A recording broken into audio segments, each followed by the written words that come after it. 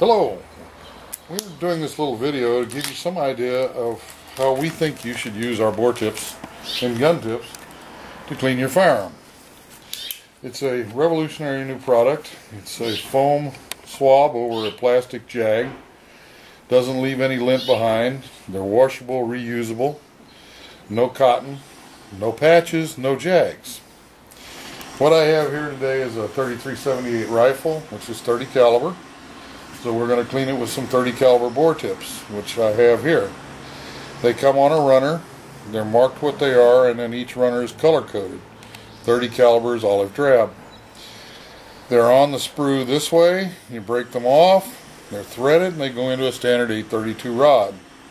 Now I've taken the liberty of getting one ready to go on the 832 rod right here. So we're going to take and put some solvent on this. And the way I clean, you have to watch what you're doing with these because they absorb a lot of water, so you don't want to put too much solvent on the swab. I'm going to run this down there. The way I clean a rifle, or any gun, is put some solvent in. I picked up a little dirt there. And let it sit for a few minutes. Now, for the purpose of the video, we're not going to make you watch it sit for 10 minutes while it works. But most people go too fast with the solvent when they're cleaning the gun, trying to get done. They don't give it time to work. You read the manufacturer's instructions with most solvents, they'll tell you to let it wait sometimes as long as 30 minutes. Okay, we put our solvent in. Now I'm going to take my brush. I'm going to put my brush through the bore.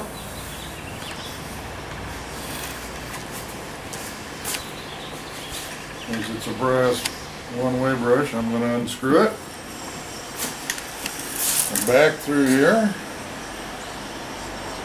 We're going to make another pass with the brush. It depends on how dirty the firearm is, how many times you may need to wind up doing this. We try not to pull back with the brush, particularly because we don't want to bring any of the dirt back into the action. I'm going to give it one more pass, and then we're going to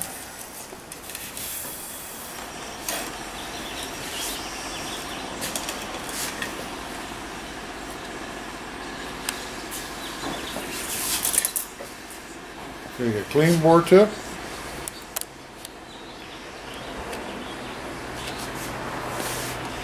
And we're going to push it down through there.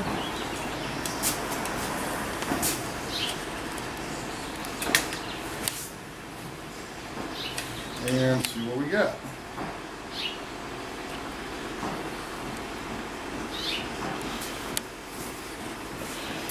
And this rifle's not particularly dirty, but we did pick up some fouling.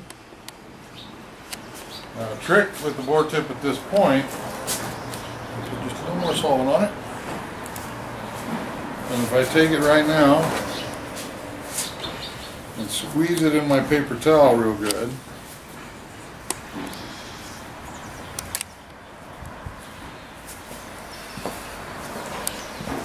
you can see we pick up almost all the fouling. If I put just a little more solvent on it, I mean just a little, let it sit a second. I've removed virtually all the fouling, so I can use this swab again to push down through the bore to see if I've got any more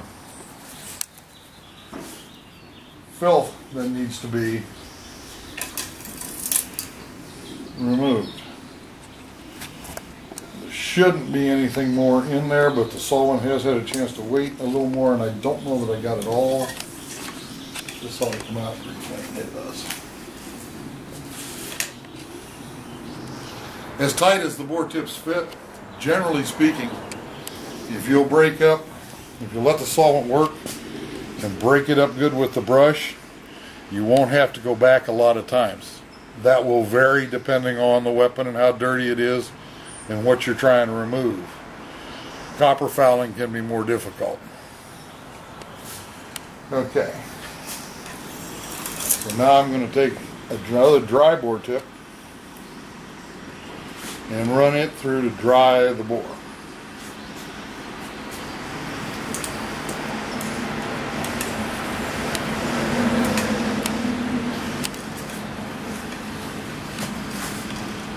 And I'm going to pull that one back through because it's dry, and I just want to make sure.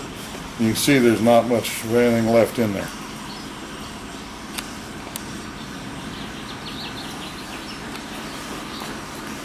Now, depending on what theory of cleaning you use, you might or might not at this point take a bore tip and put a drop or two of oil on it to run down and seal the barrel. In the particular instance here, this is a stainless steel barrel, but I know it's going to be stored for quite a while, and even stainless can corrode. So I'm going to take some break free in this case. Oops. I don't want much in there, so I'm just going to put a couple drops on there and run that down and back. At that point, as far as the bore of the rifle is concerned, I'm done. Now, in this case, you can see, because we squeezed the one out, they're almost completely clean.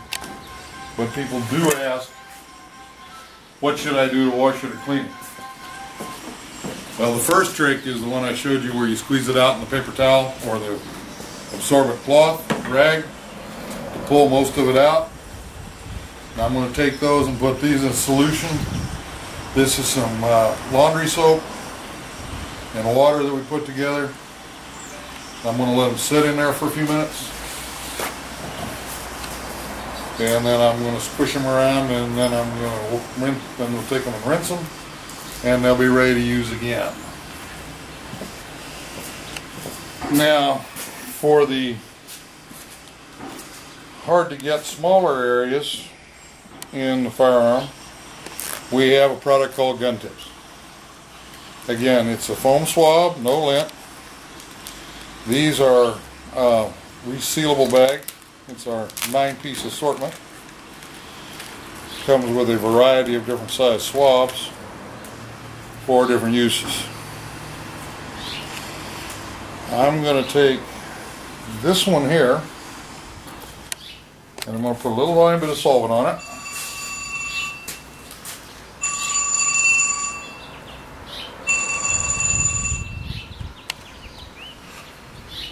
And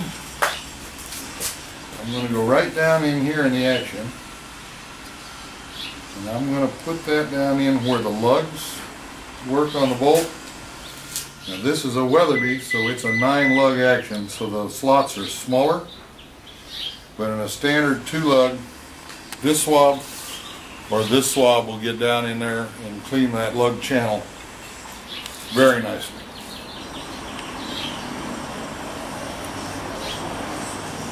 Work that around in there. I'm going to work on the floor plate.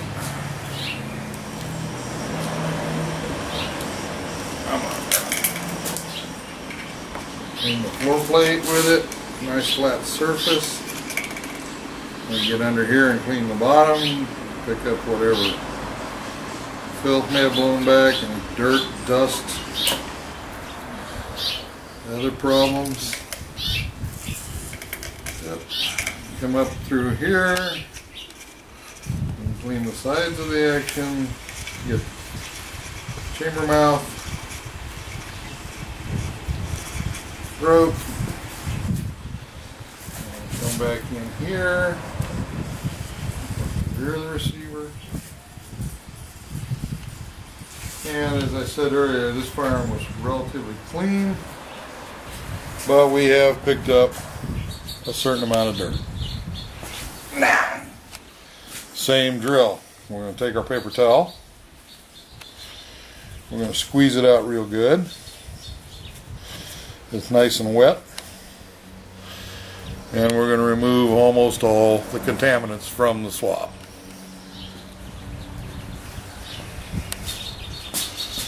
And I'm going to take a second swab as a dry swab, and I'm going to go back here and pick all this solvent up that I laid down.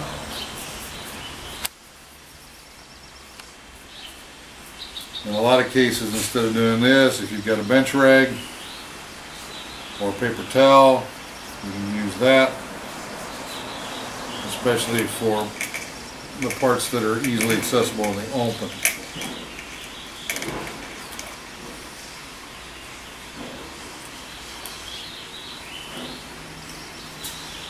Okay. We picked up most of that. Again, we picked up a little more dirt. Again, we want to pull it out in the paper towel, and it removes almost all the contaminant. For smaller areas, like the bolt face here, we make these little guys. And go in there and clean underneath the extractor, around the ejector pin, clean off the bolt face, and get down in between the lugs. Just pick up whatever loose impediments there are. I want to dry that with my rag. That's pretty much how you use our product. Over here, these have been sitting a little while. Take them and just scrub them up in your fingers.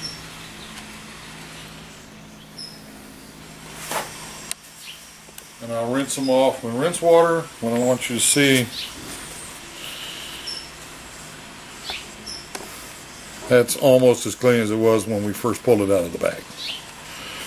Get it rinsed off to get the soap out of it. Let it dry. It's not a bad idea after you've rinsed them to take a paper towel and squeeze them out to get most of the water out of them, because they do hold a lot and they take a long time to dry if you don't. Lay them out on a paper towel, let them dry, use them again. We thank you very much, and we hope that you enjoy our product and the time it saves you when you're cleaning your firearm.